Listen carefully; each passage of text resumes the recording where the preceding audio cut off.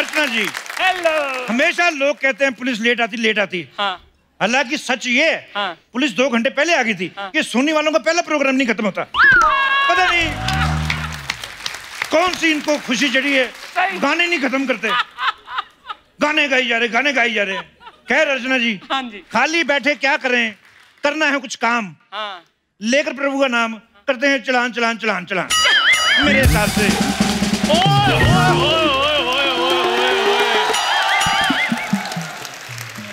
ओ शमशेर जी आए हैं। एक मिनट इधर, इतने नंगे और इलीगल मुंह से तूने कानून का नाम लिया है, तेरा बनता ही है कोई साहब, कोई बड़े साहब, कोई चीफ जस्टिस, ऐसे बड़े बड़े शब्द लिया करो जब मैं आता हूँ। और ये तेरा ढाबा बाहर क्या कर रहा है? ओ अंदर थोड़ी बिजली गई थी, बाहर हवा खाने के लिए आया है। ढाबा बाहर ही होता है और बेडरूम के साथ थोड़ी अटैच होता है। एक तो तूने जो पहली लाइन बोल के कानून को गुमराह किया है, हाँ। और दूसरी लाइन बोल के तूने ये जो मानसिक उत्पीड़न किया है, तेरी दोनों बातों का चालान बनता है। गुमराह, उत्पीड़न, ऐसे वर्ड यूज करके आपको इधर साहित्यिक पुरस्कार नहीं मिलेगा। देखो, हाँ जी, कम शक्ल वाले आदमी,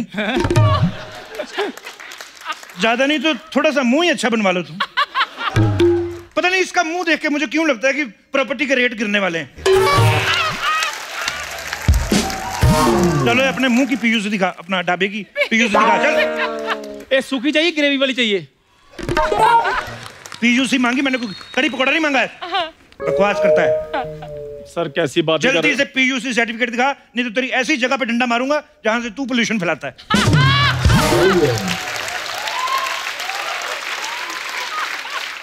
सर, ढाबा कौन सा पोल्यूशन फैलाता है? अच्छा, तो ये जो तंदूर लगा है, हाँ। इसमें से क्या नोरा फतेह निकल के मैया मैया करती है?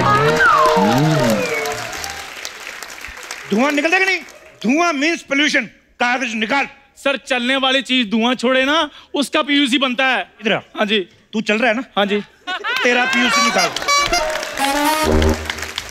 मैं चलते चलते क्या धुआं छोड़ता हूँ इधर?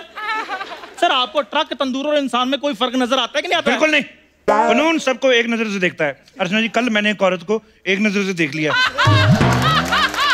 पता ही नहीं मेरे पे भड़क गई, वो भीड़ इकट्ठी कर ली उसने। सर, शुक्र करो आप पे केस नहीं किया उसने, आप बच गए हो। केस भी करती भी, मेरी बीवी मेरे पे केस क्यों करेगी? ऐसे कहो ना, बीवी को आप आंख मार सकते हो। बीवी को मार सकते हैं? हाँ। तो कल मैंने हवलदार की बीवी को मारी, वो मेरे पे भड़क गया। मेरे को समझ नहीं आ रहा। सारा, आप किसी की बीवी को आंख नहीं मार सकते। तू कानून को कंफ्यूज कर रहा है। कभी कहता बीवी को आंख मार सकते, कभी कहता नहीं आंख मार सकते। तेरा 50,000 का चालान बनता है। सर, बेकार बातों का 50,000 रुपया? अच्छा, बेकार बातों का सोनी से तू लाखों ले सकता है, पर हम 50,000 नहीं ले सकते। सर, मैं गरीब आदमी हूँ, कोई और रास्ता हो तो बताओ प्लीज। देखो, एक सोल्यूशन है। आज मेरा हवलदार नहीं आया, इधर हवलदार बन के खड़े हो जाओ। हाँ। जो भी गाड़ी आएगी, हाँ। तूने उसको रोकना है। अच्छा। नहीं रुकेगी, आगे लेट जाना है। हाँ। अच्छा, उसने अगर गाड़ी मुझ पे चढ़ा दी तो तेरे नाम का इधर बेंच लगवा देंगे, साथ में तुझे 1.5 तोपों की सलामी दे देंगे। और सर, 1.5 तोप नहीं होती, 21 तोपों की सलामी होती है। 21 तोपों की सलामी तेरे मुंह पे बनती है? ये जो 1.5 तोपों की सलामी मिल रही, वो भी मैं अंडर द टेबल दिलवाऊंगा तुझे। हवलदार बनना है कि चालान भरना है? चलो वर्दी पहनो। Very good. अब जो भी गाड़ी आए, just challan them. Havildar Chandu is reporting sir. अरे हाँ भाई, अरे हाँ, ठीक है भाई, तुम चारा तो भेजो। अरे हमारी भैंसिया भूख के यार, चारा भेजो। पैसा हम RTGS कर रहे हैं। हाँ, चारा भेजो।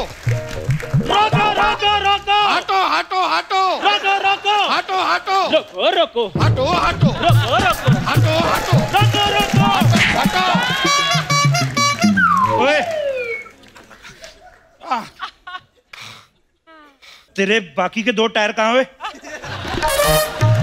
तेरा चालान बनता है? इस बात का चालान बनता है यार, कमाल का बात कर रहे हैं हम। ये को चला के थोड़ी ना आ रहे हैं, अपने पैरों पे चल के आ रहे हैं। तुझे क्या लगता है ये जो वीडियो है चला के लेके जाने वाले पुलिस के सामने, ये सिर्फ तूने देखे? हमने भी देखे। सारे वायरल वीडियो कानून देखता है। इनफैक्ट मेरा अपना एक वायरल हो गया था कल वीडियो। वैसे प्यार प्यार में कमिश्नर साहब मेरे गर्दन पे मुक्के मार रहे थे। 2.6 मिलियन लोगों ने देख लिया। मतलब इतना वायरल वीडियो को मैं इतना जरूरत से ज्यादा फालतू बात हमको क्यों बताया आपने? तेरे सीनियर को तेरे सामने फालतू करा है, इसके कपड़े फाड़ दे, कॉलर से पकड़ के घसीट इसको। मैं कॉलर को हाथ नहीं लगाना, कॉलर ट्यून बजा देंगे तुम्हारा, समझ गए ना?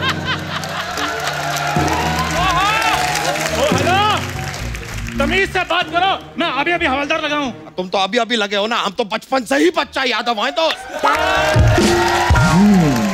अच्छा, धमकी ऐसे दे रहा जैसे बच्चा यादव कोई पोस्ट हो। अब पोस्ट नहीं तो क्या हुआ, पोस्ट बॉक्स तो लग ही रहा है।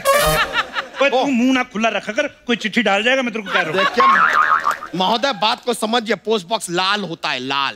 तो ये जो डंडा है ना, ये लाल करने के लिए रखा है। बाइक चेक करो इसका। सर अपना पंचर तो नहीं लग रही, पिछले टायर में हवा थोड़ी कम लग रही है। थूक लगा के चेक करो, बुलबुले छोड़ रहा है। बेवकूफ आदमी, तुझे मैंने हवलदार बनाया, तुझे पंक्चर की दुकान खोल के दी है। लाइसेंस है तुम्हारे पास? है। और क्या होता है?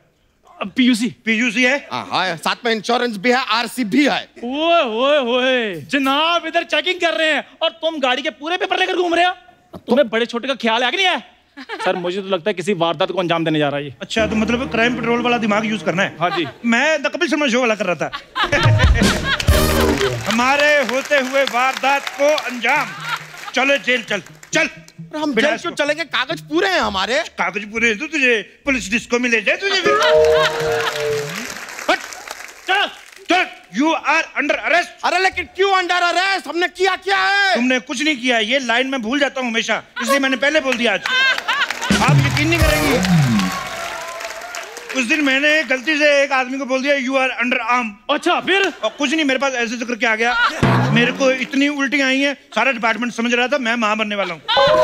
ऐसा देखिए सर, आपकी बहादुरी कमाल की है, कमाल की। आपकी बहादुरी के लिए हम सरकार से अपील करेंगे कि आपको पुरस्कार दे, इनाम दे, लेकिन अभी प्लीज हमें जाने दें। बच्चा, बंदा आता तो अपनी मर्जी से यहाँ पे, लेकिन जाता हमारी मर्जी से है। ओए, तू हवलदार लगा है, शकाल नहीं लगा इधर। एक काम कर, ये लेके जाए, ये स्कूटर के दोनों टायर निकाल। हाँ। और मेरी गाड़ी को लगा दे, पीछे लगे हुए तो गाड़ी खड़ी मेरी। अरे नहीं नहीं, ऐसा मत कीजिए, टायर ये छोटे टायर हैं, आपकी गाड़ी के बड़े टायर हैं। तो कोई बात नहीं, हमारी गाड़ी ऐसे ऐसे करके चलेगी, उसमें क्या है, गाड़ी में बैठ के ऊंट वाली फीलिंग आएगी। तेरा क्या जा रहा है बे? पी पी क्या कर रहे हैं आप? उसमें है हॉर्न, उसमें है, मुंह से बजा रहा है हॉर्न।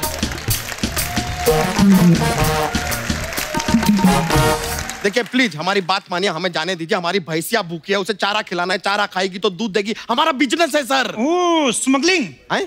मतलब भैंस को चारा दे के धोखे से उसका दूध निकालता है। अरे भैंसिया चारा खाएगी तो ही तो दूध देगी। तो काम कर, भैंस को एक दिन दूध पिला के देख, क्या पता चारा दे दे कि नहीं।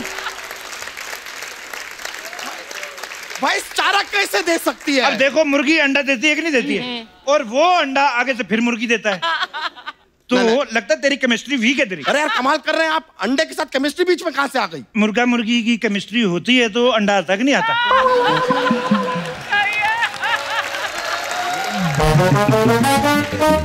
और एक मिनट, हमारी बाइक कहाँ है? वो तो आपके हवलदार लेके चले गए, और वैसे भी हमारे पास फालतू टाइम नहीं है सर। देखिए ये रहा हमारा ड्राइविंग लाइसेंस, इसे देखिए और हमें जाने दीजिए प्लीज। ओ बच्चा, यस, ड्राइविंग लाइसेंस के हिसाब से तुम हो बच्चे, यानी नाबालिग।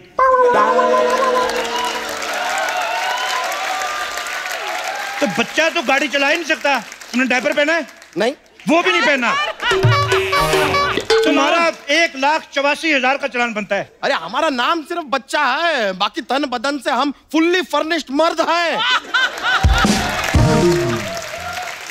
क्या चंदू, तुम तो ये बात जानते हो, बताओ ना। No, I am on duty, मैं सच नहीं बोल सकता। देखो, रूल मतलब रूल। ये तुम्हें नाम रखने से पहले सोचना चाहिए था। हेलो हेलो हेलो, मैं आ रही हूँ, ओके बाय। ओए, स्टपनी जैसे मुंह वाले। चलो गाड़ी साइड पे लगाओ। क्या हुआ सर?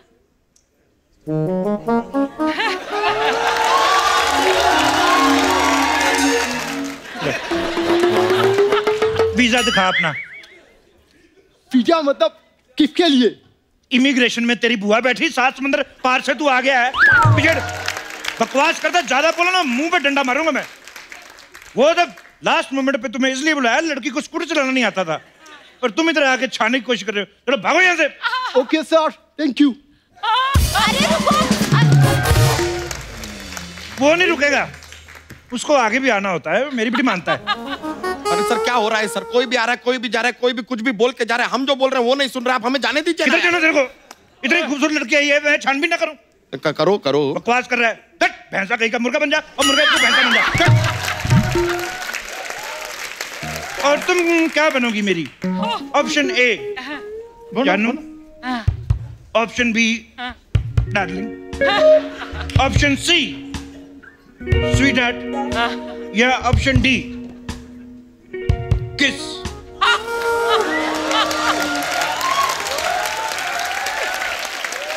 एक्सक्यूज मी, मैं यहाँ केबीसी खेलने नहीं आई हूँ, मुझे अच्छा। जाने दीजिए प्लीज। ऐसे कैसे जाने दें आपको? इधर ऐसी शक्लों वालों के साथ 15-15 साल निकाल दिए, तो फिर भी खूबसूरत हो। सर मेरा जाना बहुत ज्यादा जरूरी है, मेरा फाइनल एग्जाम है। हमारा भी फाइनल नाका है, इसके बाद मरने वाले हैं।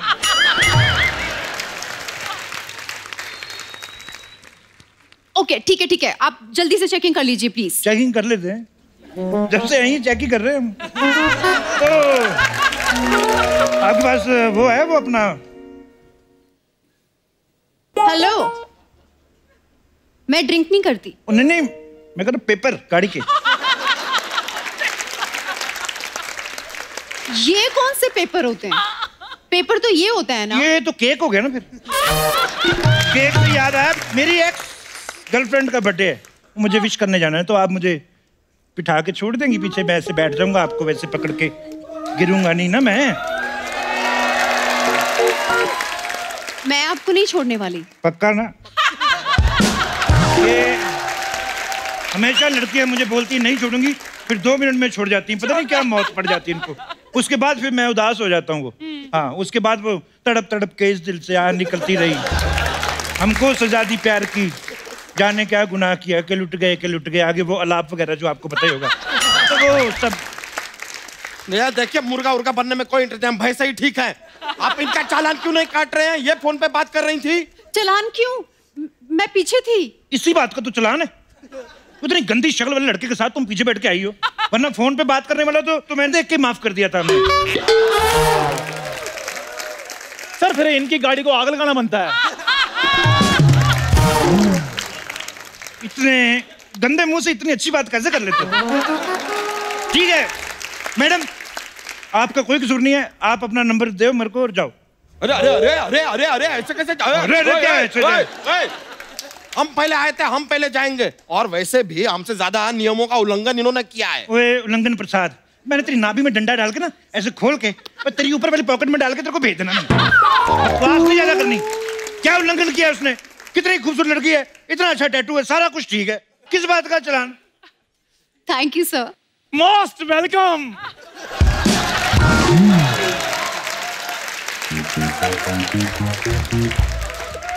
वो थैंक यू उसने मेरे को कहा है, तू अपना मोस्ट वेलकम ले और निकल यहाँ से। आप मुझे थैंक्स करना चाहती हैं तो आप इतनी अच्छी मॉडल हैं, आप क्या ये गरीबों की तरह थैंक यू। आप वो जैसे मॉडल करती हैं ना, वो हवा के वैसे कानों के दोनों तरफ थैंक यू वाला, वो आप चाहें तो मुझे कर सकती हैं। वो सर मैं अगर ऐसे करती हूँ ना तो मेरा निशाना थोड़ा चूक जाता है ना। हम कर देते हैं, हमें आता है वाला इधर। बड़ा थैंक यू वेलकम चल रहा है यहाँ पे, कमाल कर रहे हैं। हमारे गाड़ी के सारे पेपर चेक किए, इनके गाड़ी के पेपर चेक कीजिए ना। पेपर चेक कर लेते हैं, देखा पेपर पेपर तो आपकी किस्मत में तो चालान लिखा नहीं, फ्लर्ट लिखा हुआ है। सर पेपर गाड़ी के होते हैं, गाड़ी के हाथ नहीं होते। तो पेपर निकाल लो, मैं अपने निकाल लेता हूँ, पंडित को दिखा लेते हैं, कुंडली चेक करवा लेते हैं, उसमें क्या है? हेलो, हम अपनी कुंडलियां क्यों मिलवा रहे हैं? नहीं तो आपकी फैमिली नहीं बिलीव करती तो नहीं मिलाते। मेरा तो ये है जल्दी से जल्दी शादी हुए और आप मेरे घर पहुंचे और बस मेरा ये कोर्ट मैरिज कर लेते। ये सही है, कोर्ट मैरिज सही रहेगा। एक काम करेंगे ना, हम आपके विटनेस बन जाएंगे, ये जो है इनके विटनेस बन जाएंगे, जज सामने बैठिए, कोर्ट मैरिज सही है। क्या बकवास लगा कर रखा है?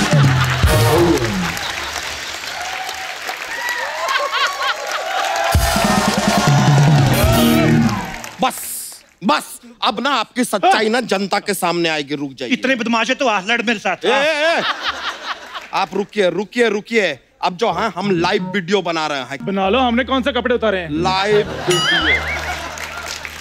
ये देखो जनता, आप देख रही हैं, ये है वो पुलिस वाला जो हमको तंग कर रहा है। ये आप बोलिए ना, बोलिए, जनता को बोलिए। हाय, दिस इज शमशेर सिंह। अगर आपको लगता है कि मैं सिंघम लग रहा हूं तो आप कमेंट करें और साथ में रोहित शेट्टी को टैग करें। और अगर रोहित शेट्टी बिजी है तो आप अपना उसको कर दें, अरबाज खान को मैं हुड़ दबंग भी कर लूंगा। ये देखिए, मैंने अपनी पर्सनल सोनाक्षी सिन्हा भी लेके आया हूँ घर से। हाय, थैंक्स, आपका प्यारा शमशेर सिंह, थैंक्स। और जिनको मैं सिम्बा लग रहा हूँ वो रणवीर सिंह को टैग करें, उनको बोलो मार्केट में उनका कंपटीटर आ गया है। जनता देख रही हैं आप, ये दोनों पुलिस वाले हमें और इस खूबसूरत कन्या को तंग कर रहे हैं। मैंने कुछ नहीं किया, ये आदमी इस कन्या को बहला फुसला के लेके जा रहा था। अरे हमने इसे कब बहलाया फुसलाया? बहलाया फुसलाया नहीं तुमने? नहीं। आपकी गाड़ी मैंने रोकी नहीं रोकी? हाँ। मैंने आपसे पेपर मांगे कि नहीं मांगे? हाँ। तो इसमें हमने कब बहलाया फुसलाया? तो जब मैं पेपर मांग रहा था तू मन में सोच नहीं रहा था कि मैं इसको फुसला के ले जाऊंगा? तुम इधर आओ, मेरी बात सुनो। ये मेरा ढाबा है और ये मेरा स्टाफ है। आओ तब तक हम डिनर करते हैं, आओ। अबे चुप, बावड़ी पूछ। हरी भैंस की पूंछ मारूं? मेरी भैंस नहीं है जी, इनकी है, इनकी भैंस की पूंछ मारी है, मेरी तो है नहीं। मेरा छोटा पपी है, सिज्जू। तो पहले तेरी भैंस खरीदवाऊं, फिर उसकी पूंछ मारूं। अच्छा जी। ए मेमने, हरी भैंस है कि नहीं? आप गाली दे दो, मैं इनके साथ एडजस्ट कर लूंगा।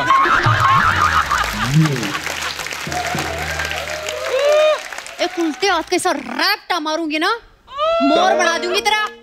और ऊपर तक बिना बारिश के अखे नाचदा फिरियो। मैं बड़ा हैरान हूँ कि ये ग्लैमर कोटे वाली मॉडल टाइप लड़की में से स्पोर्ट्स कोटे वाली कैसे बाहर आ गई है। I am very shock. तू रहा ना, तेरे ज्ञान चक्षु खोल दूं पहले तो। नहीं, मैं अगर कुछ खोल रही हैं तो जरा हमारी हेल्प कीजिए। ये डिब्बा सुबह से खुल नहीं रहा हमसे, ये एक लड़की अपना पूरा ग्लैमर वाला टोन छोड़ के वो हरियाणवी में धारा धारा कर रही है। इतना उसने एफर्ट किया है और तू उससे डिब्बे खुलवा रहा है।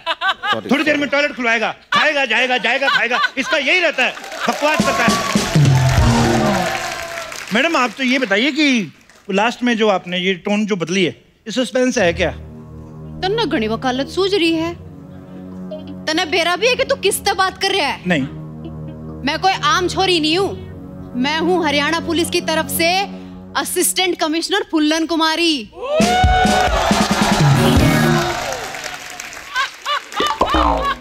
आज से ये उम्मीद नहीं थी वैसे। मैं सच बताऊं, तकरीबन 15-20 साल से इस धंधे में हैं हम। कभी कभी अर्चना जी को पता है, कॉमेडी सर्कस के टाइम पे जैसे हम पुलिस वाले बने, एक लड़की आती है, उसके बाद में वो आई कार्ड निकालती है, हम कमिश्नर हूँ, और फिर हम भाग जाते हैं। बड़ा पुराना, कोई और सोचो। मैं सीरियस हूँ। यही तो प्रॉब्लम है। हम इधर कॉमेडी कर करके मर जाते हैं, बाहर से एक आर्टिस्ट आता आके सीरियस करके चला जाता है। मना लग गए, काम सारे के सारे थाना में चाल के मानोगे। थाने जाना है? हाँ। जाना है फिर थाने? नहीं नहीं नहीं। तूने जाना है? मेरा स्लिप डिस्क हुई है। तो मतलब आप हमें पकड़ेंगी? किसने कहा था हील पहन के आओ? आपसे भागा नहीं जाएगा, पर हम लोग भागने में एक्सपर्ट है। I just love your tattoo. अरे काम रुको, ताना की तो बात हो गया। रुको ताम।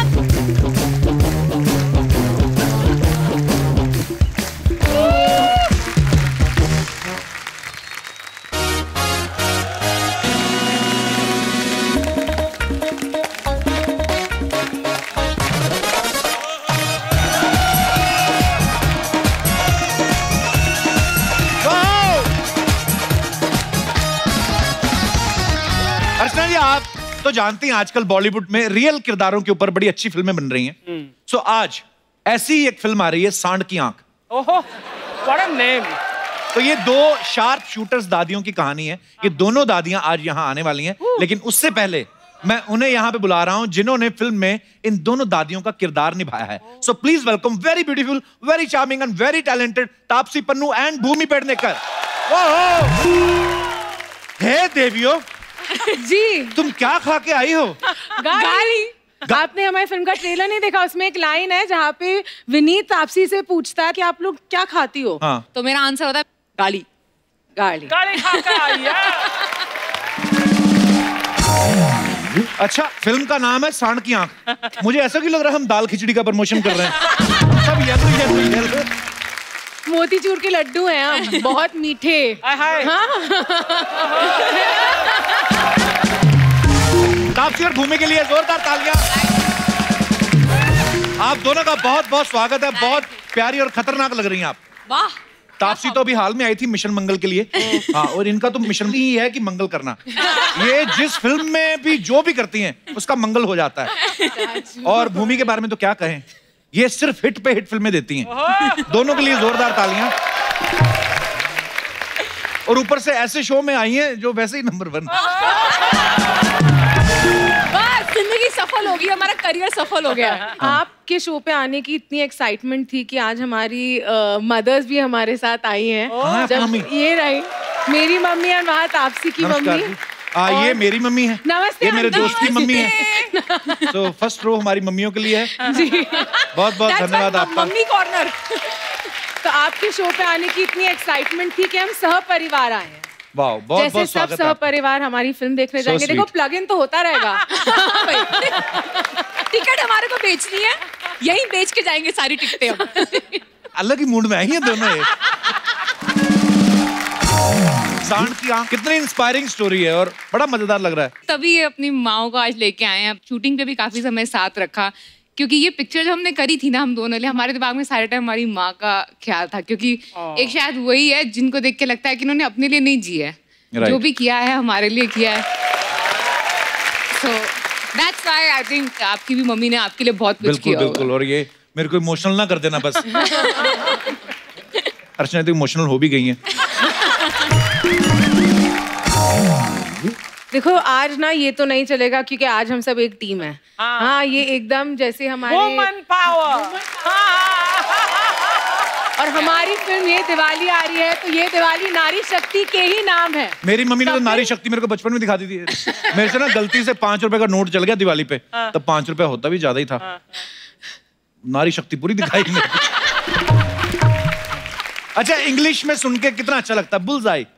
हिंदी में सुनो तो गाली लगती है, सांड की आंख।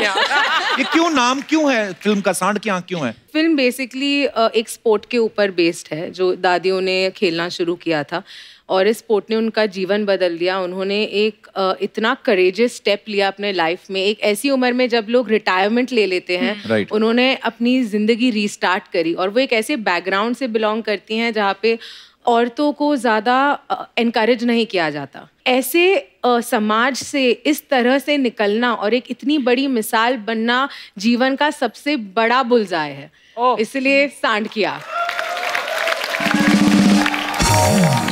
अच्छा, भूमि और तापसी की जो एज है, इस उम्र में हीरोइन जो होती है माँ का रोल करने से भी कतराती हैं। अब दादियां बन गई।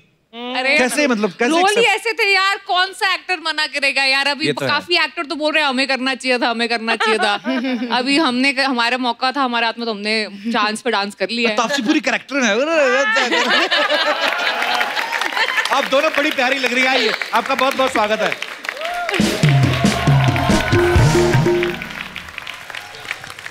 फिल्म के गाना है जिसमें तापसी हुक्का पी रही हैं, भूमि कंचे खेल रही हैं। ये सब आता था आपको पहले? अरे वहाँ पे सीख लेते हैं सब हम। अच्छा। शूटिंग सीख ली, अभी बाकी सब तो सीख लेंगे। सबसे मुश्किल काम तो सीख लिया। बहुत मुश्किल था यार मेरे लिए। भाषा, बॉडी लैंग्वेज, हरियाणवी जो वेस्ट यूपी की मेरठ के पास जो एक मिक्स्ड लैंग्वेज डायलेक्ट है उनका, डायलेक्ट है, वो बोल दिया। काफी चीजें सीखी यार। गोबर के उपले बनाए हमने, बहुत बड़ी चीज है। गाय से दूध कैसे निकालना है वो सीखा था। उसके पास गए तो उसने ऐसी लात उठाई कि वापस, और लात के साथ साथ बाकी चीजें भी उससे गिरने लगी।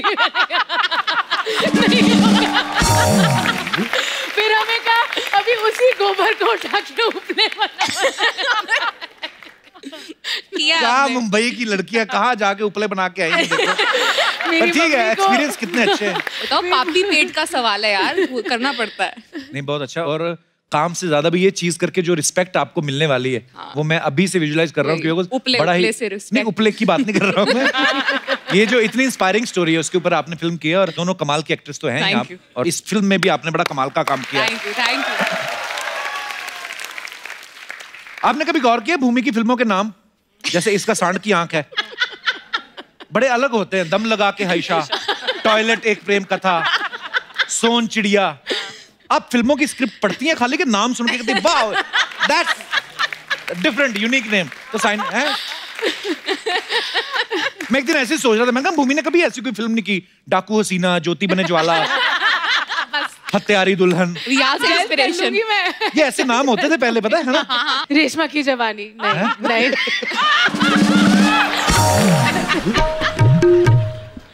ओह माय गॉड, दोनों सहेलियां इकट्ठी होगी ना, भगवान ही मालिक है।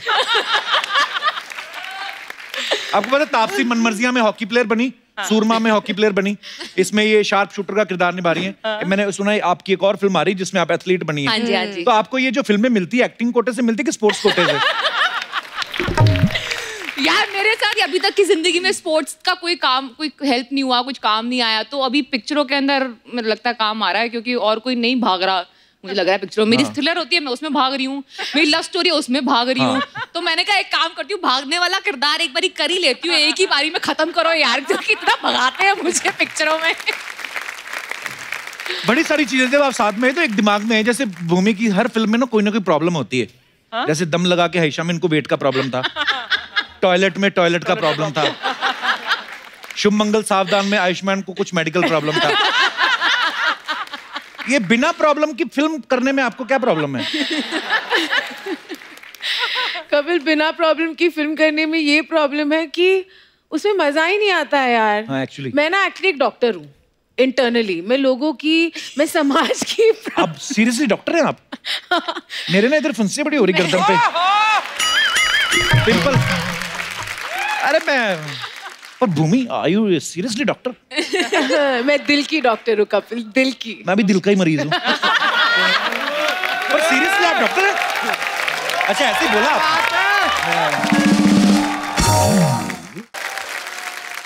आप दोनों से जुड़ी कुछ अफवाहें हैं, परदारी हो। अफवाहें हैं हमसे जुड़ी है?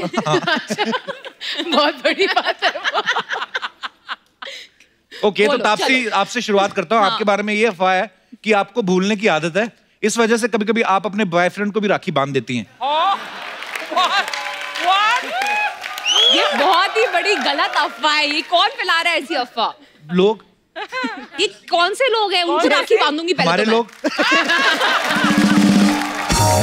अच्छा भूमि, आपके बारे में ये अफवाह है कि जब भी कोई नया मकान बनाता है तो आपको जरूर बुलाते हैं, क्योंकि आपके जाने से उनका पूजन भूमि पूजन हो जाता है। ये मेरी खुद की बनाई हुई थी, सॉरी। ये जो होम प्रोडक्शन हुआ है क्या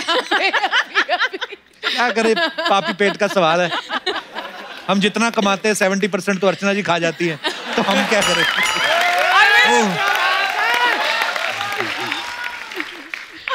अच्छा अर्चना जी, वो अभी कोई मैसेज देने आया था, आपका साइकिल शायद गेट पे लगा।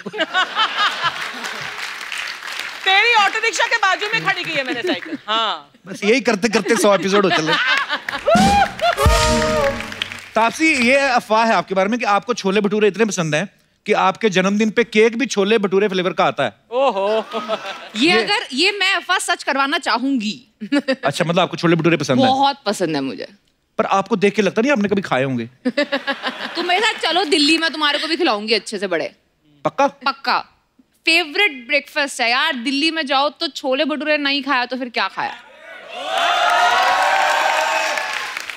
भूमि, एक अफवाह ये कि द लस्ट स्टोरी में जो आपने मेड का रोल किया था, उस कैरेक्टर को समझने के लिए आपने आस पड़ोस की बिल्डिंग में 3-4 घरों का काम पकड़ा था। ये बिल्कुल सच अफवाह है। नहीं, सच में मेथड एक्टर है यार। मैं एक्चुअली रोज साफ सफाई कर रही थी आसपास के घरों में। सीरियसली? हाँ हाँ, ये सच्ची है। और बहुत कुछ मेथड हो रहा था। तापसी, आपके बारे में ये अफवाह है कि आपने इतना कोर्ट रूम ड्रामा किया है कि डेट पे भी जाना होता है तो आप कोर्ट में जाती हैं। ये तो मैं गिल्टी एज चार्ज बोल दूंगी। मुझे रिसेंटली किसी ने बोला कि आई थॉट के कोर्ट रूम ड्रामा करना चाहिए, बट अब तापसी ने ना उसको सब जॉनर बना लिया, मतलब पिक्चर कोई भी हो उसके अंदर कोर्ट जरूर आता है। तो आई थिंक मैंने उसको लकी चार्म मान दिया। अब जब तक कोर्ट में ना घुसूं ना मैं अपनी पिक्चर के ना, पिक्चर हिट नहीं होती। ऐसा मत बोल बहन। नहीं, ये वापस अपने वर्ड लेके सांड की आंख में हम कोर्ट के बाहर से निकल गए थे। इंडियन वर्जन ऑफ कोर्ट है, पंचायत। हाँ एक्चुअली देसी वर्जन राधा। हाँ वो भी है इसमें। भूमि, एक अफवाह ये है कि आपको विक्रम बेताल बहुत पसंद था, इसलिए आपने दम लगा के हईशा की ताकि आप आयुष्मान के कंधे बैठ के सवारी कर सकें। ये बात सही है? मुझे लगता है आयुष्मान को कूली नंबर 1 बहुत पसंद है क्योंकि हम जो फिल्म कर रहे हैं वो मुझे उसमें उठाता है। कभी मैं 90 किलो की हूँ, कभी 60 की। बाला में तो बेचारी की बाली उड़ यार गए। ये मतलब बड़ा मुश्किल काम है, पता नहीं आप कैसे कर लेती झट से एक फिल्म में इतना वेट बढ़ा लिया। फिर पता यार, बैंड बज जाती है यार। अभी नहीं करूंगी, बहुत ही दुखती रहता है। रो मत। मैंने अक्षय भाजी को पूछा था, मैंने कहा कभी आपको किसी फिल्म में किरदार के लिए आपको वजन बढ़ाना हो? कहते मैं नहीं बढ़ाऊंगा, उतनी देर में 4 फिल्में कर लूंगा। सही बात है। हाँ एक्चुअली बड़ी जान लगती है अर्चना जी। सही बात है। हाँ कभी आप कम करके देखना। तापसी की एक इवेंट कंपनी है जिसका नाम है द वेडिंग फैक्ट्री। जब आप अपनी शादी करेंगी तो आपकी कंपनी ढूंढेगी कि आप अपनी मर्जी से ढूंढेंगी कुछ? देखो ये फायदा ये होता है वेडिंग प्लानिंग कंपनी चलाने का कि तुम्हें पता होता है ये सारा खर्चा है ना, हाँ। ये फालतू का है। और तुम्हारे क्लाइंट सुन रहे होंगे इस समय। मेरी बहन मुझे मार डालेगी क्योंकि वो चलाती है कंपनी। बट मैं सच्ची बता दूं तो मैं एक छोटी सी प्यारी सी शादी करूंगी जिसमें मतलब लिमिटेड गेस्ट होगी, प्लेटों का खर्चा बहुत आता है। नहीं तो ये देखो मेरे को अर्चना जी बुलाना, हम एक ही प्लेट में खा लेंगे। है ना? खर्चा बचाएंगे तुम। रिफिल उसको 150 बार करना पड़ेगा, अलग बात है। पर मैं यहाँ पे आप बैठे हमारे दर्शकों से पूछना चाहता हूँ कि शादी जो होती है आपको क्या लगता है, अपनी मर्जी से करनी चाहिए कि दूसरों की सलाह से करनी चाहिए? जी मैडम। मेरा नाम अंजलि मोहन है। अंजलि, नाम तो सुना सुना है। सर मुझे लगता है कि मम्मी पापा की मर्जी से करना चाहिए। अच्छा। सर क्योंकि फ्यूचर में अगर लड़का खराब भी निकले तो हम बोल सकते हैं मम्मी पापा आपने करवाई है। Smart, very smart. लेकिन प्रोडक्ट तो खराब निकल आया ना अब। सर आजकल लड़के बहुत खराब निकलते हैं सर। सर अब देखो आपको, आप शादी के पहले भी फ्लर्ट करते थे और अभी भी फ्लर्ट कर रहे हो। मैंने किया फ्लर्ट, आधा घंटा हो गया। I don't know. मैं आजकल चंद्रो दादी बनी हुई हूँ, so I don't get any vibes. चलिए बहुत बहुत धन्यवाद अंजलि आपका शो में आने के लिए। So sweet. और कोई हमारे दोस्त? अच्छा मैडम कहना चाहती हैं। नमस्कार जी। कपिल जी, मैं कहना चाहती हूँ कि शादी अपनी मर्जी से होनी चाहिए क्योंकि हमको ही अपनी लाइफ निकालनी है पूरी। राइट। मेरी शादी को 35 साल हो गए। वाह। हाँ, तो मैंने अपनी मर्जी से शादी की। मेरे पास 4-5 ऑफर थे। So sweet. ये अच्छा है। फिर उसमें PhD थे, डॉक्टरेट किया होता था, तो मैंने उनको ही चुना। तो मेरे रिलेटिव्स और भी थे, उन्होंने और भी मेरे को बताया कि ये लड़का भी अच्छा है, ये भी है। तो मैंने कहा मुझे इन्हीं से शादी करनी है। तो आए हैं साथ में भाई साहब? आए हैं, वो बैठे साथ। अच्छा। नमस्कार जी, मुबारक हो, आप जीत गए।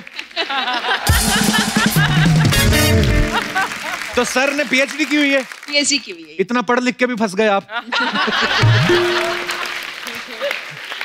उन्होंने भी अपनी मर्जी दिखाई तभी मेरी शादी हुई ना। हाँ एक्चुअली जिंदगी आपने काटनी है, पर हाँ माँ बाप भी आपका अच्छा चाहते हैं। अभी जो मेरी शादी 35 साल हो गए तो मेरे को तो हीरा मिल गया मेरी पसंद से। Blue diamond. मैं हीरा जी से बात करना चाहूंगा। सर नमस्कार, बहुत बहुत स्वागत है आपका। सर नमस्कार कपिल जी, मेरा नाम डॉक्टर कमलकांत जैन। डॉक्टर साहब नमस्कार जी, और मैं स्वागत है। रिटायर्ड साइंटिस्ट हूँ। अरे वाह। तो डॉक्टर साहब आपने कोई खोज की है वैसे? जी हाँ, मैंने खोज की है। मैंने एक्चुअली मछली के खाने की और मछली को ब्रीड कराने के ऊपर मैंने रिसर्च की है। अच्छा जी। और उससे जनता को बड़ा फायदा हुआ, जो मछुआरे हैं, जो फिशरीज बिजनेस में हैं। वाह, बहुत अच्छा लगा डॉक्टर साहब आपसे मिलकर। नमस्कार ma'am, thank you so much show में आने के लिए। एक बात मैं कहना चाहती हूँ, मैं आपकी बहुत बड़ी फैन हूँ। मैं कोई भी एपिसोड नहीं छोड़ती आपका। So sweet, thank you ma'am. आपकी चॉइस हर बार ही अच्छी निकलती, देख लो। पहले भी हीरा चुना आपने, दूसरा फिर येलो डायमंड। जी और कोई हमारे दोस्त अपने विचार पेश करना? यस जी। Hello sir. हेलो। मेरा नाम गायत्री माली। कहाँ से आए हो गायत्री आप? सर मैं मुंबई। अच्छा जी। क्या कहना चाहेंगे गायत्री आप? सर मैं चाहती हूँ कि शादी अपनी मर्जी से होनी चाहिए सर। अच्छा। बिकॉज मैं मारवाड़ी फैमिली से बिलोंग करती हूँ, राजस्थानी के पाली साइड से। अच्छा जी। तो वहाँ पे ना ऐसा मतलब होता है कि साटा बाटा भी होता है। हाँ जी। आई मीन मतलब साटा बाटा जिसकी एंगेजमेंट नहीं होती है, मतलब लड़की दो लड़की लो, यू नो, हाटा बाटा। अच्छा ऐसा भी होता है? या होता है। आपकी फैमिली से कोई लड़की जाए और जिनकी फैमिली में जाए उनकी लड़की वापस आ जाए। हाँ यस। एंड अगर मेरा हस्बैंड के साथ नहीं जमा तो मेरा भाई भाभी का जो जम रहा है उनको भी तोड़ना पड़ता है सर। ये चीज नहीं मुझे पता थी। नो ये होती है सर, अभी भी गाँव में होती है सर। बट सर मैं चाहती हूँ कि ये साटा सिस्टम बंद होना चाहिए सर। तो मैं चाहती हूँ कि शादी अपनी मर्जी से होनी चाहिए। लकीली मेरे पेरेंट्स बहुत अच्छे हैं, बट रिलेटिव्स प्रेशराइज करते रहते हैं। अच्छी बात है ना, पेरेंट्स आपकी साइड में होने चाहिए और दुनिया का क्या लेना देना। टच वुड, मेरे पेरेंट्स बहुत। God bless you. Okay sir, thank you sir. मेरी सिस्टर आई है, वो आपकी फैन है सर। है? वो उनके न्यू बॉर्न बेबी को छोड़ के आई है आपको। हाउ स्वीट है। Thank you so much for coming. किसके पास बेबी छोड़ के आई है? मेरी मॉम सर। नानियां देख लो यार, मेरे को प्यार हो जाता। माए पहले तो अपने बच्चे पालो, फिर उनके भी बच्चे पालो। मम्मियों के लिए और नानियों के लिए जोरदार तालियां। धन्यवाद, शुक्रिया। और कोई हमारे दोस्त अपने विचार पेश करना चाहते हो इस मुद्दे पे? जी सर, एक्सपीरियंस बोलेगा अभी। जी सर। नमस्कार कपिल जी। नमस्कार सर। नमस्कार भूमि जी। नमस्कार। तो आपने अपनी मर्जी से की थी सर के? हमारी सिस्टर ने मेरे को बताया कि ये लड़की अच्छी है। अच्छा जी। तो मैंने कहा अच्छी है तो फिर सेटिंग करवा दो।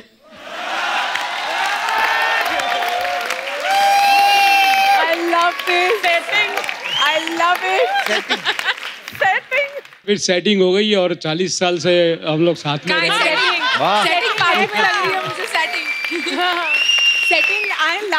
सेटिंग आई है आपके साथ में, सेटिंग साइड में। सेटिंग को बिना लिए कहीं नहीं जाता हूँ।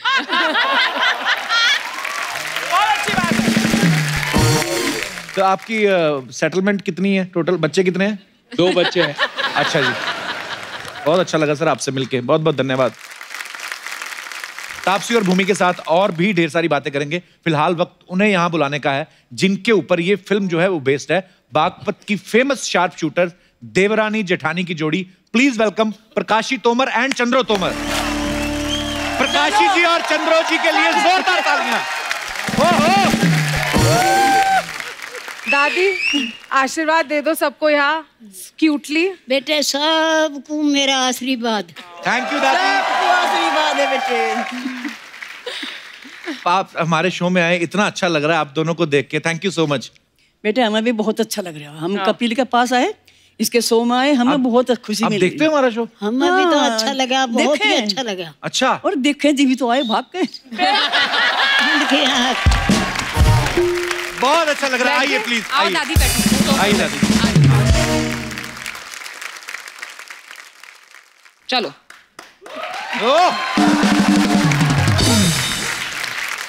आज इतना अच्छा लग रहा है ना ये फ्रेम देख के, ये सोफा पे 2 हमारी ब्यूटीफुल एक्ट्रेसेस, टैलेंटेड एक्ट्रेसेस जिन्होंने ये ब्यूटीफुल किरदार निभाए हैं, और 2 वो हमारी दादियां जिन्होंने गांव के माहौल में रह के पता नहीं कैसी कैसी परेशानियों का सामना किया होगा और इतनी शार्प शूटर बनी। क्या बात है।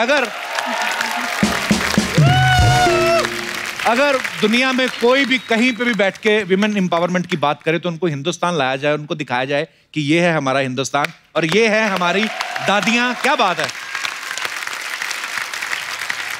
दादी आपसे बात पूछनी थी, आप यहाँ अकेले हैं कि बंदूक लाई हैं साथ में? नहीं बेटे, बंदूक तू ला कर दे, चला कर दिखा देंगे। आपको मैं बता दूं कि चंद्रो जी जो हैं इनके 5 बच्चे हैं और 12 पोते पोतियां हैं। God bless you. और प्रकाशी जी के 8 बच्चे और 20 पोते पोतियां हैं।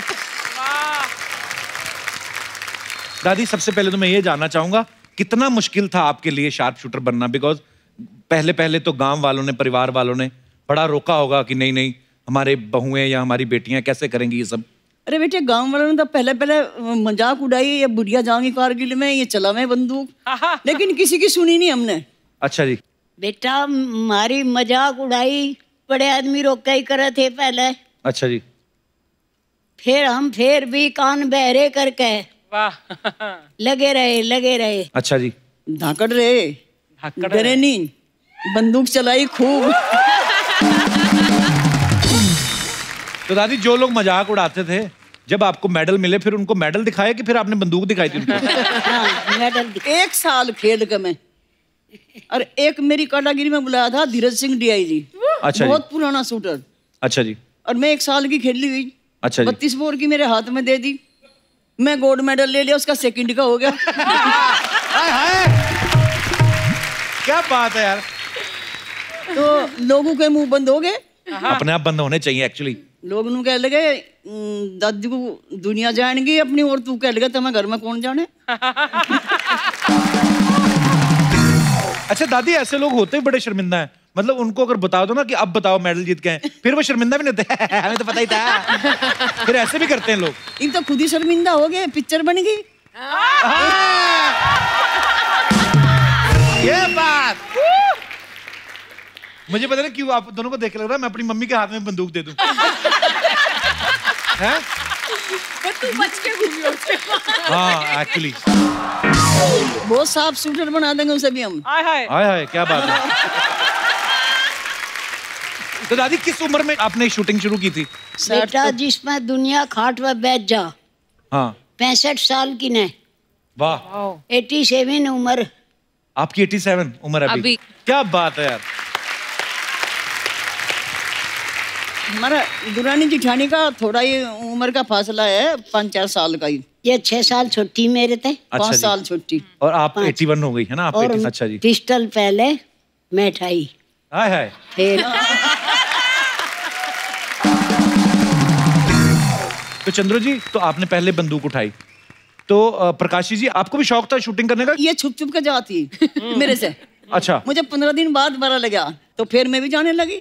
फिर आप पकड़ में कैसे आई हो? पकड़ में मुझे पता लगा कि ये रेंज में जाती है। और फिर 2-4 दिन बैठ के देखा। एक दिन मुझे शौक से लगा एक छर्रा मैं ही मार के देख लूं। वो सही टारगेट में लग गया। तो कोच कह लगा दादी बहुत अच्छा करेगी। अच्छा जी। प्रैक्टिस करा करो, सही काम होता चलेगा। 1 ही साल में इतना बड़ा मेडल लिया था मैंने। क्या बात है।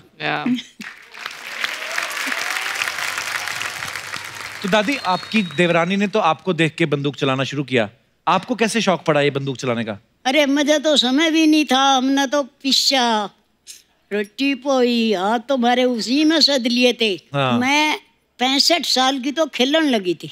हाँ। और धाकड़ बनी लगी रही, जो कुछ कोई कह रहा कान बहरे कर लिए। हाँ। लगे रहे, लेकिन बच्चों को भी साधारण के लिया, लड़की के माँ बापू को भी नु कहा अरे मारे ऊपर भेजो, लड़की मारी है, किसे अपनी किसे पराई कह दूं, सब मेरी है। वाह। इन्होंने एक्चुअली पूरे गांव की लड़कियां जो थी उनका एक्चुअली फ्यूचर एक तरीके से बदल दिया, क्योंकि इनके वजह से काफी लड़कियों ने शूटिंग करनी स्टार्ट कर दी, जिसकी वजह से सरकारी नौकरी मिलने लग गई लड़कियों को। आर्मी में गई काफी। क्या बात है यार। 50,000 से ऊपर बच्चों का उन्होंने फ्यूचर चेंज किया। क्या बात है। दोनों ने स्पोर्ट पिस्टल थे मेडल जीते। मेरे ते बढ़िया हरा चंडीगढ़ में, इससे वो हरा, इसका तो फोटो खिंच गया था, मेरा फोटो नहीं खिंचा। और मुझे क्या चाहिए, ये पिक्चर ही बनेगी मेरी। सांड की मेरी फोटो नहीं कहते खिंचेगी, रह गई थी। सांड की आँख फोड़ा गया। अच्छा, आप इनको पता अंग्रेजी कैसे सीखी आपने? भी तुम्हारे अच्छी अंग्रेजी बोली। अंग्रेजी तो बेटे ऐसे सीखी। बच्चे जो है ना, नू क्या करते, सुअर जा रहा पिग जा रहा पिग। So sweet। भाई पिग बोल रहे हैं। पिग जा रहा। गधा जा रहा डोंकी जा रहा डोंकी। भाई से ऐसे बोल रहे हैं। हाँ। और भाई ये वहाँ जाएंगे, वहाँ सीख तो ऑर्डर तक खाना पड़े, वहाँ करू जाओ, उनकी बोली बोलेंगे तो मिलेगी। अरे स्पून दे तो मिलेगी और नहीं मिलेगी। तो इसलिए मैं इंग्लिश कवर कर ली, लिखती पढ़ती हूँ नहीं। अच्छा जी। लेकिन मैं बोलना जानूँ सारा। वाह, सारा। हाँ, क्या बात है। बात कभी कभी हम लोग बोलते हैं ना कि हम थक गए हैं काम से, आज आपको देख के इतनी एनर्जी आ गई है कि लगता है कि यार हमने दुनिया में पैदा ही नहीं हुए। और सीखने की कोई उम्र नहीं है, आप किसी भी उम्र में कुछ भी कर सकते हैं आप। बेटे काम करने की कोई उम्र नहीं होती। बिल्कुल बिल्कुल। तन बुढ़ा हो जा मन बुढ़ा नहीं होता। क्या बात है। दादी मेरी मम्मी हमेशा बोलती रहती मैं तो बुढ़ी हो गई। मेरी मम्मी को समझाओ कुछ। थोड़ा था, ये तो नवी बच्ची हैं, ये क्यों नहीं कर सकती। ये देखो लिपस्टिक लगा के बैठी है, अच्छी बनी है। फिर मम्मी को माइक दो जरा। मेरी मम्मी को, दादी मम्मी को समझाओ। मम्मी को तो समझा देंगे, सुंदर बना देंगे पक्की। मम्मी दादी की उम्र पता है आपको कितनी है? 86 है। आपकी कितनी मम्मी? मेरी 62 साल। तो फिर आप क्यों बोलते रहते हो मैं बुढ़ी हो गई हूँ? इधर देखो दादी आपसे 3 साल बड़ी थी जब इन्होंने शूटिंग शुरू की। पर देखो मैं इसलिए आपको मम्मी से मिलवा रहा हूँ, मेरी मम्मी भी आपसे कुछ सीखे कि वाह। मैंने कल बड़ा हैरान हुआ, कल मैंने मम्मी पे टिकटॉक पे वीडियो देखा मम्मी का।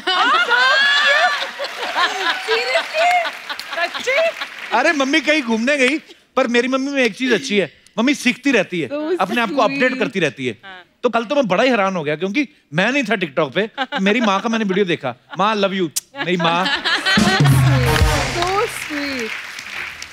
पर थकना नहीं मम्मी, अब देख लो दादियों, दोनों दादियों सीखो आप। ठीक है। तो दादी आपने और क्या क्या सिखाया उनको, प्रकाशी जी? तापसी को और भूमि को क्या सिखाया? एक तो शूटिंग आपने जैसे पिस्टल पकड़ती है वैसे बताया होगा, और भी तो गांव में कितने सारे काम होते हैं। बेटे तापसी को क्या सिखा, मेरे भूमि को ये तो सिक्की पैंडी इन्होंने हमें सिखा दिया। ये पिक्चर बना दी इन्होंने, इतनी दागर पिक्चर बना दी, और क्या सिखाते हैं? हाँ, इतनी बढ़िया पिक्चर इन्होंने हमें सिखा दिया। तो दादी आप वैसे पहले फिल्में देखती हैं आप? नहीं बेटे फिल्में तो ऐसे देखी, बच्चे देख रहे बैठ कर, हमने भी देख ली। नहीं वैसे नहीं, हॉल में नहीं गए हम। तो सिनेमा में नहीं देखने गए कभी? पर अभी तो अपनी फिल्म देखने जाओगे ना? हाँ ये देखोगे। इनको खूब देखेंगे अपनी सांड की आंख।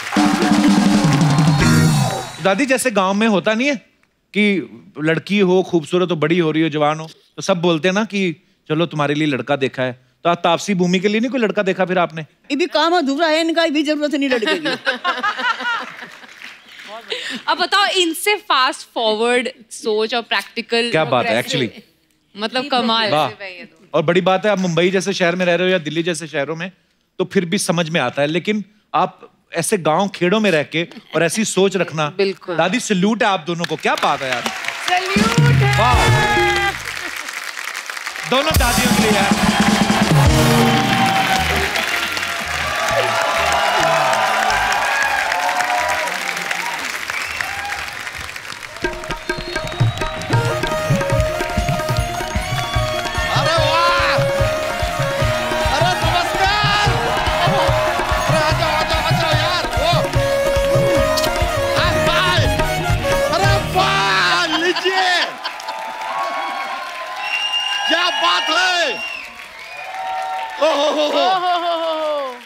अरे वाह वाह वाह, देख के मजा ही आ गया।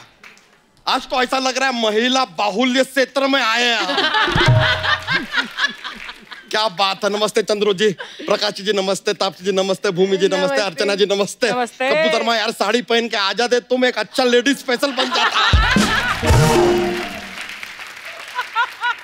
तो तुम भी 2 सींग लगा के आ जाते, भैंस तो आई है, एनिमल स्पेशल हो जाता। नहीं हमको बताइए, 2 सींग लगा के हम भैंसिया बन जाते, मतलब वो भैंसिया की जो पूंछ है, 4 टांगे हैं, वो कुछ दिखाई नहीं दे रहा है आप। कपूर शर्मा यार एक ठीक से भैंस नहीं बना सकते आप, ये पूरा शो बनाने के लिए कैसे दे दिया आपको? यार आई वांट टू, सोनी साहब क्या चल रहा है यार, शो दे दिया आप इनको। वैसे कप्पू शर्मा सच बताएं आपको यार, यहाँ पे भूमि जी आई है, शुरुआत तो थोड़ा भूमि पूजन से करना चाहिए था।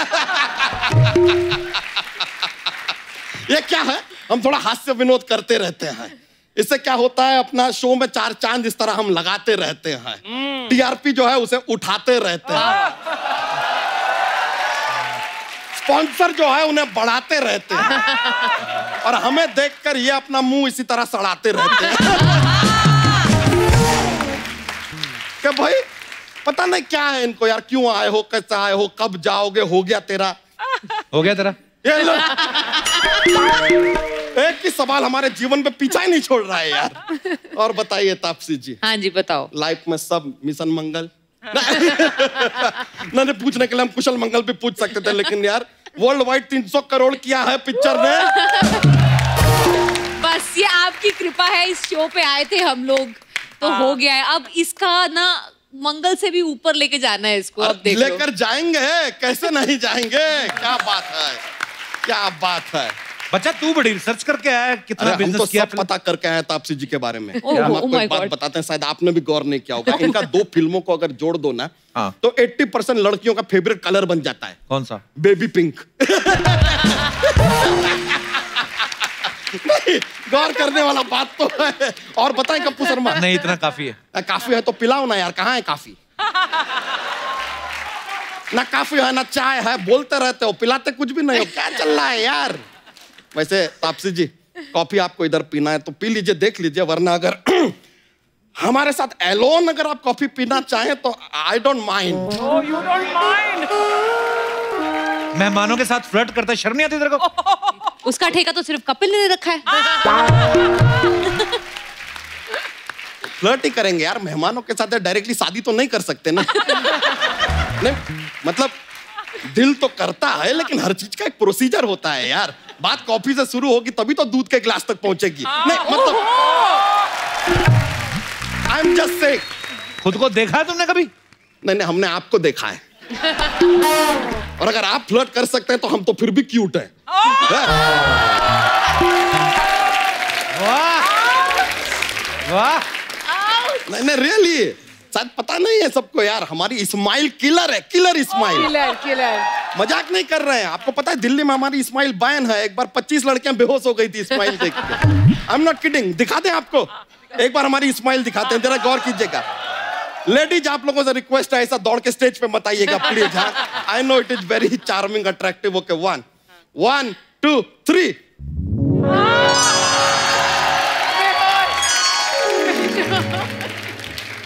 है कि नहीं, बात है कि नहीं? बहुत वैसे एक्चुअली ना हम भूमि जी से काफी इंस्पायर्ड हैं। कैसे? आपने अपना वो दम लगा के हैसा फिल्म के लिए वजन बढ़ाया था, हमने भी बढ़ाया। तो आप क्यों नहीं इंस्पायर हो रहे, घटा क्यों नहीं रहे? उसके बाद उन्होंने टॉयलेट के लिए घटाया भी, तूने घटाया? तो हम तो टॉयलेट में बैठते हैं, कम से कम 5 किलो घटाते हैं हम वहां पर। वैसे चंद्रो जी, प्रकाश जी, आपने इतना बड़ा काम किया है तभी जाके आपके ऊपर फिल्म बन रहा है। एक बार जोरदार तालियां इनके साथ। वैसे चंद्रो जी एक सलाह देना चाहेंगे हम आपको। क्या? आप ना कभी अपना यान होता ना, यान उसमें बैठना मत। क्यों? क्या है ये चंद्रो जी यान में बैठेंगे तो चंद्रयान बन जाएगा ना।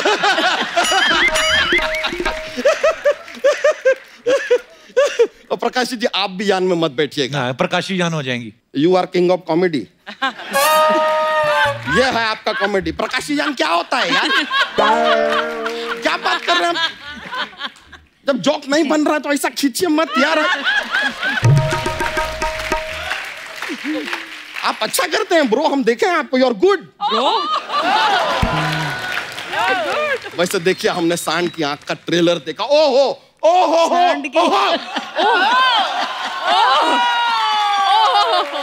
बहुत मजा आ गया। हम हमारी भैंसिया को बहुत मजा आ गया।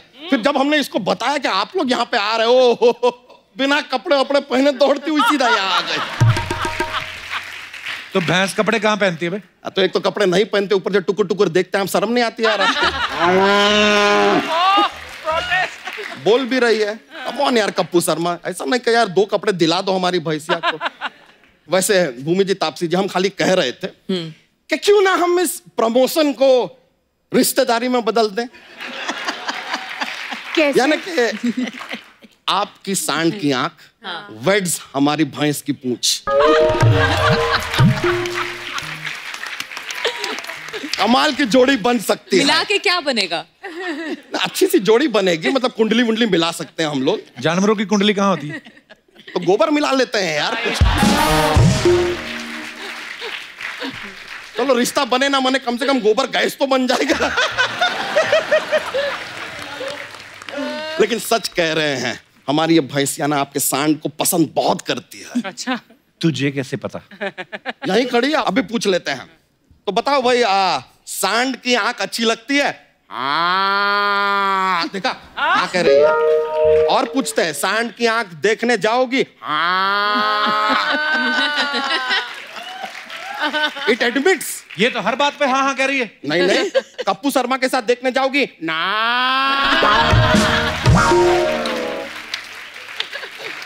It rejects. देखिए आपके सामने हुआ है यार। वैसे आप हमारी ना भैंसिया को अपने साथ भी ले जाते हैं तापसी जी, भूमि जी, बहुत फायदे हैं हमारी भैंसिया। क्या फायदे हैं? देखिए आप सुबह सुबह मॉर्निंग वॉक पे जाएंगी, भैंसिया को साथ में लेके जाइए। आप भी वॉक कर रही हैं, भैंसिया भी वॉक कर रही हैं, आपका वॉक, भैंसिया का walk, walk walk walk walk walk. अचानक से आपको लगता है कि यार दूध पीना चाहिए, तो ये भैंसिया दूध निकाला फर से, पी गए धर से। वैसे हमारे भैंसिया के बहुत फायदे हैं, ऐसी वैसी भैंसिया नहीं है। अरे ये आधार से लिंक्ड है। अरे हाँ, कल बाय चांस आपकी जगह अगर कोई और इससे दूध निकालने की कोशिश करेगा ना, आपके मोबाइल पे मैसेज आएगा डर से। और नहीं आया तो समझ लो भैंसिया हाथ से गई सर से। और उन्होंने कहीं बंदूक चला दी तो तेरी धोती फटेगी चर्र से। बड़ी कविता बना रहा है यहाँ पे। वैसे आपको सच बताएं तो एक जोक्स का पिटारा भी है हमारे पास। सुना दे? हाँ सुनाओ सुनाओ। ठीक है, रेडी रेडी। कप्पू शर्मा आप भी जवाब दे सकते हैं। आप बताइए हमें, दुनिया में सबसे ज्यादा बारिश कहाँ गिरती है? कहाँ गिरती है? जमीन पे।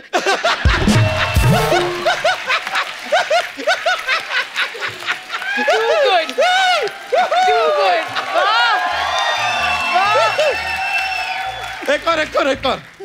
बच्चे जो हैं वो स्कूल क्यों जाते हैं? क्यों जाते हैं? क्यों स्कूल चल के बच्चों तक नहीं आ सकता ना।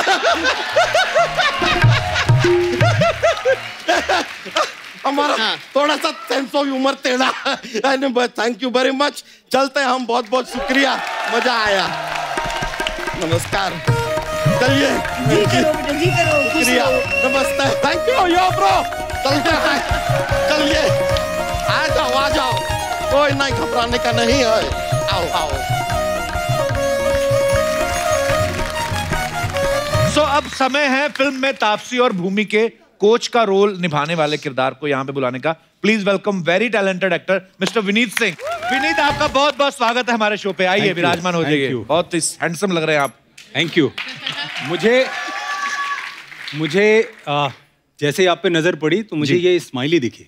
मुझे ये लगता है ये थोड़ा गलत है। क्यों? जिसका चेहरा देख के रोता हुआ बच्चा भी मुस्कुरा दे, उसे स्माइली क्या जरूरत? Sir love you. शुक्रिया विनीत जी, ये बात को रिपीट कर करके चलाया जाए।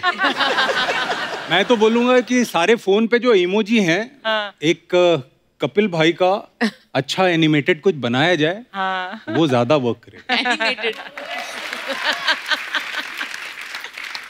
अच्छा, विनीत को आपने बहुत सारी फिल्मों में देखा होगा। मुक्केबाज में ये लोगों को धो रहे हैं, गैंग्स ऑफ वासेपुर, एक बार तो तालियां बनती पहले। इन्होंने क्या थैंक यू उसमें गुंडे का रोल निभाया था, इसमें भी गोलियां चला रहे हैं। अनुराग कश्यप साहब को आप में ऐसा क्या दिखता है जो आपको हमेशा गुंडे मवालियों वाले रोल मिलते हैं? अब तो खैर कोच का रोल कर रहे हैं आप, पर ऐसा क्यों करवाते हैं आपसे वो? बाकी किसी ने काम ही नहीं दिया उसके पहले। मैं तो खेल में 17-18 साल से हूँ। अच्छा जी। हाँ, अब जिसके यहाँ काम कर रहा हूँ वो जरूर रिपीट करते हैं। पर एक बात और मैं आपको बता दूं जो हमारे दर्शकों को नहीं पता है, विनीत जो है डॉक्टर भी हैं। हाँ डॉक्टर हैं? हाँ डॉक्टर हैं। मेरे टाइप के एक्चुअल के? नहीं एक्चुअल डॉक्टर हैं। विनीत, आपने क्या किया हुआ है मेडिकल में? मैंने आयुर्वेदा से MD की है। अच्छा जी। स्पेशलाइज्ड हूँ। और लेकिन मेडिकल कॉलेज में जाने के पहले ये पता था कि ये काम नहीं करूँगा। ये मैंने मेरे फादर जी के लिए किया। अच्छा, क्योंकि वो मैथमेटिशियन हैं, उनकी लिखी बुक्स लोग पढ़ते हैं। अच्छा जी। और दबाव था, मैं मिडिल क्लास फैमिली से हूँ। अच्छा जी। तो कहीं ना कहीं घर में ये पढ़ाई लिखाई वाला माहौल था, तो जब ये लक्षण देखे फादर जी ने, अच्छा जी, तभी उन्होंने बोला देखो अगर ये सब करना है तो घर के बाहर का दरवाजा है, अपना रास्ता नापो। और आपने नाप भी लिया? हाँ, मतलब नापा नहीं, बाद में नापा। अच्छा। मैंने ये सोचा कि मेडिकल कॉलेज में अगर चला जाऊंगा, डॉक्टर बन जाऊंगा, तो पहले फर्स्ट हाफ में प्रैक्टिस करूँगा 1 बजे तक, और उसके बाद स्ट्रगल करूँगा, क्योंकि अखबारों में बड़ी स्ट्रगल की कहानियाँ सुनी हैं, पढ़ी हैं जी, देखी हैं, तो मुझे लगा बड़ा स्ट्रगल होता है। एक्चुअली स्ट्रगल होता है। पर आपने इसके बाद, स्ट्रगल के बाद जितनी भी फिल्में की हैं, बड़े लाजवाब रोल किए हैं। थैंक यू, बहुत मुबारक। Thank you, thank you. तो जैसा कि आप सब जानते हैं, सांड की आंख जो मूवी है, ये हमारी जो दोनों दादियां हैं, चंद्रो जी और प्रकाशी जी, इनकी लाइफ के ऊपर है। तो इनकी निशानेबाजी की जो कला है, इनका हुनर है, उसके ऊपर है। लेकिन आज हम थोड़ा सा लाइव कुछ करना चाहते हैं, क्योंकि तापसी और भूमि ने बहुत मेहनत की है, और वो तो वैसे कोच का रोल निभा ही रहे हैं, तो जाहिर सी बात है सबके निशाने काफी अच्छे हो गए होंगे। Oh, no. तो आज यहाँ पे हम आपसे निशानेबाजी करवाएंगे। प्लीज प्रॉप्स लेके आइए।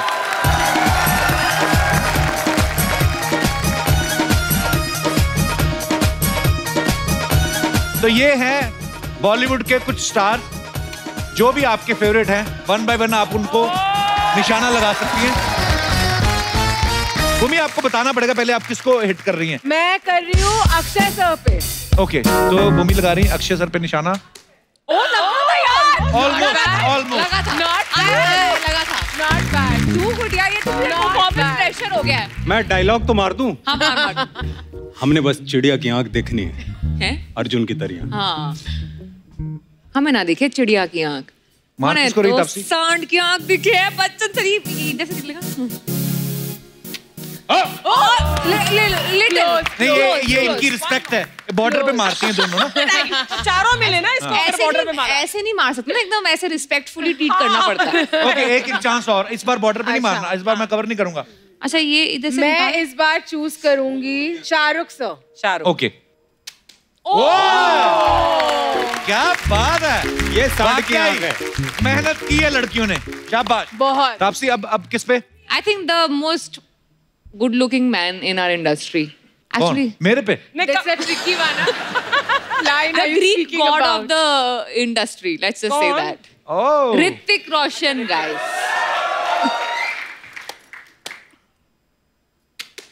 Oh, not bad, guys. अब मैं अपने आप से तब proud महसूस कर रही हूँ।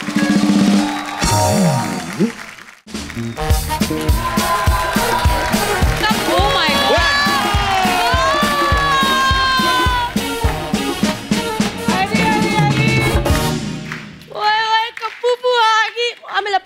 क्यों आई बुआ? गले लग गया मेरा पुत छोरा। बुआ गले मत लगा, जान निकाल देती तुम। अरे पुत, एक बात बता, इतनी सारी लेडीज यार करवा चौथ की कथा तू सुना रहा है ना।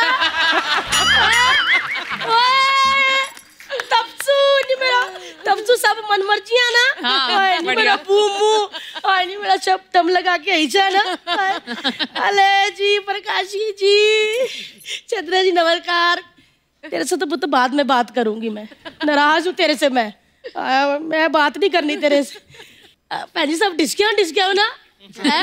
मैंने ना आपकी फिल्म का ट्रेलर देखा भैन जी, चंद्रो भैन जी, मैं कह नहीं सकती, आप दोनों सेम इनके जैसी लग रही है।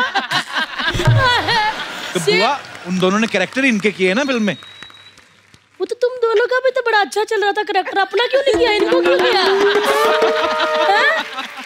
सॉरी, मेरी ना ये थोड़ी फैमिली ना, ये नॉन फिल्मी बैकग्राउंड से, इनको ज्यादा नॉलेज है नहीं। तो नॉन फिल्मी बैकग्राउंड है हमारा, तो ये तो कपूर खानदान का चिराग है ना। देखो जी कैसे बेइज्जती कर दी बुआ। तुम क्यों हंस रहे बैठे, मैं तुमसे नाराज हूँ। तुमसे तो मैं बाद में बात करूंगी है। और भूल गया वो दिन? कौन से दिन? वो दिन तो मैं भी भूल गई हूँ, कौन से दिन हो जाता है बीच में।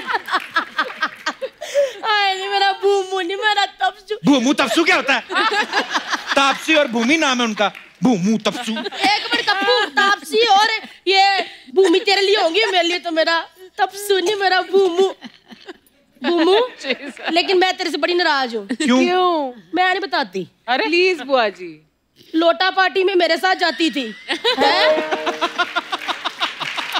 है?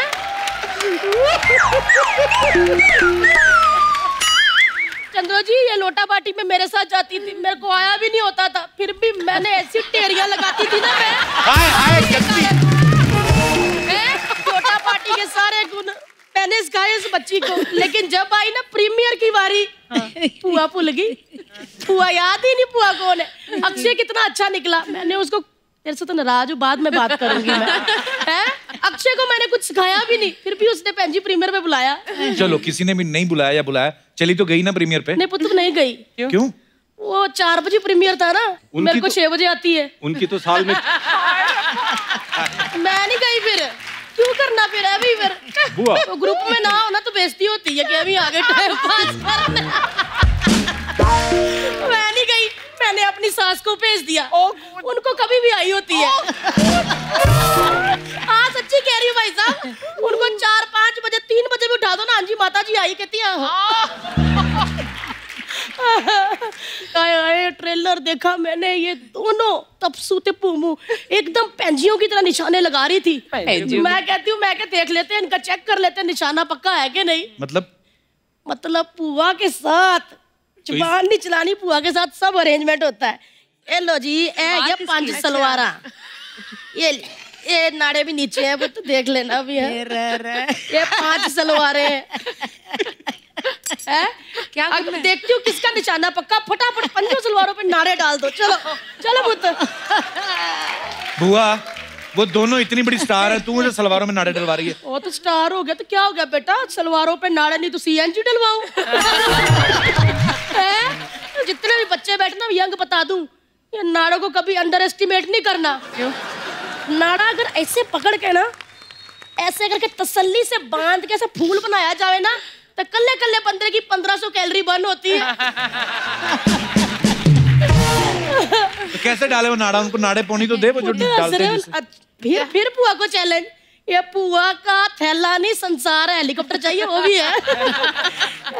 हेलो पुत्र, क्या करे? ये तो ब्रश है।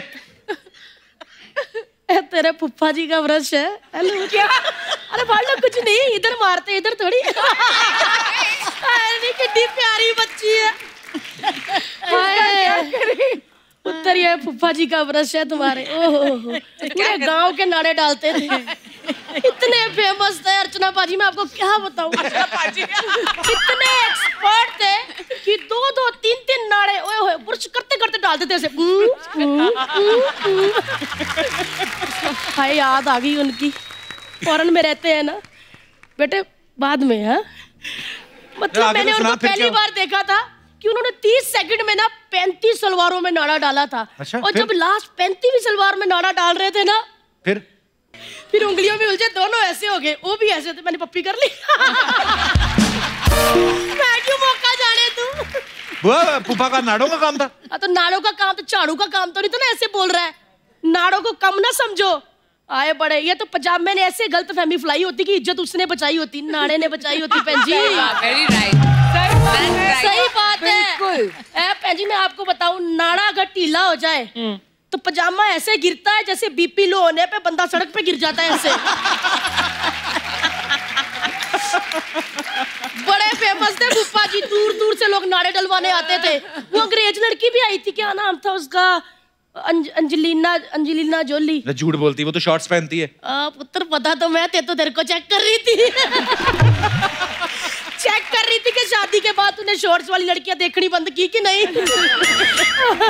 बुआ तू क्या अनाप शनाप बातें कर रही है यहाँ पे आके? अरे कप्पू तू भी ना यार, अनाप शनाप बातें तो दिल्लू भाजी के साथ हुआ करती थी। कौन? दिल्लू भाई साहब कौन?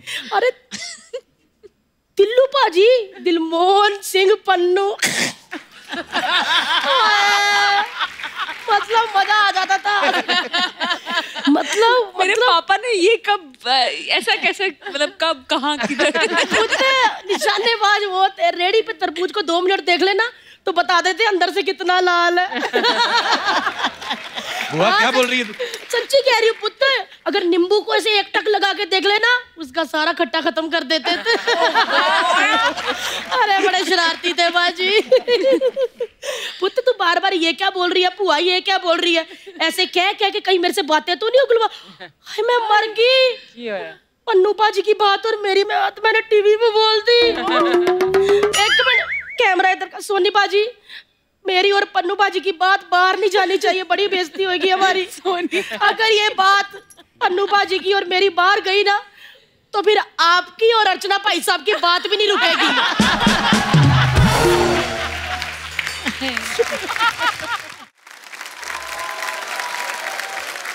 हीरो पुत मेरी तरफ देख के।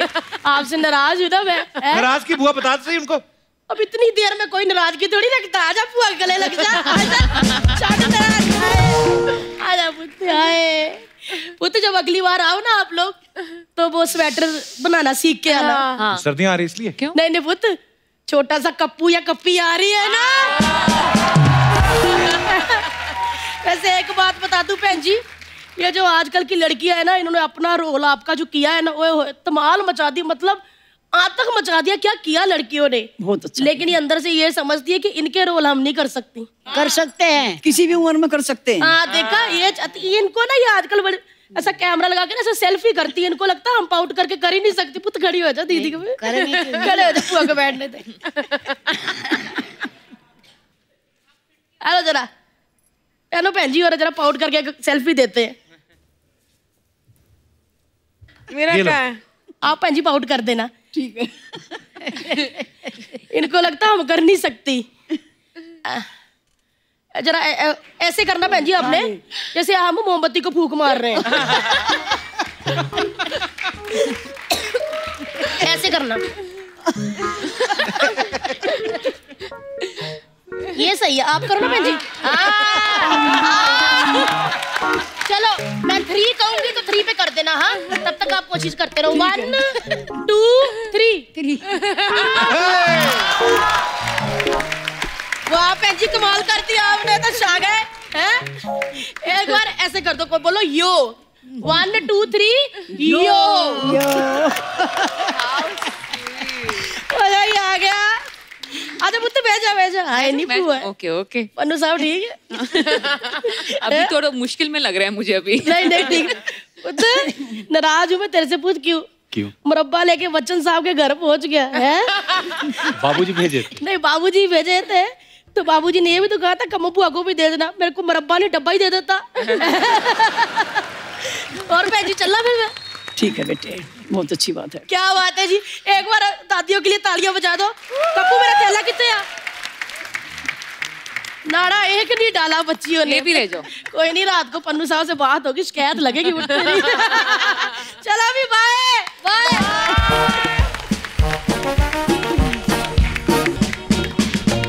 तो अब वक्त है सबकी एक खूबसूरत सेल्फी लेने का। विनीत आप लेंगे?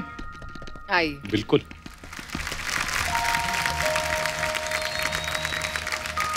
दादी यो।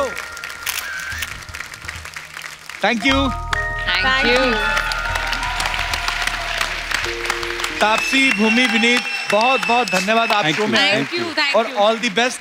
Thank you. जितनी खूबसूरत ये कहानी है, आई एम श्योर लोगों का ढेर सारा प्यार आप लोगों को मिलने वाला है जी। Thank you. और दादी जी, चंद्रो जी, Prakash ji, thank you so much. बहुत अच्छा लगा आप दोनों से मिलके। आप आज धन्य हो गए हम आपसे मिलके और आपकी कहानियां सुन के। बहुत अच्छी बात है बेटे, हमें भी खुशी मिली इस बात की। Thank you ji, thank you. सांड किया। आप सब लोग भी यूं ही हंसते रहिए, मुस्कुराते रहिए, अपने आसपास सफाई बनाए रखें और देखते रहिए the Kapil Sharma show. Good night, शब खैर। Thank you.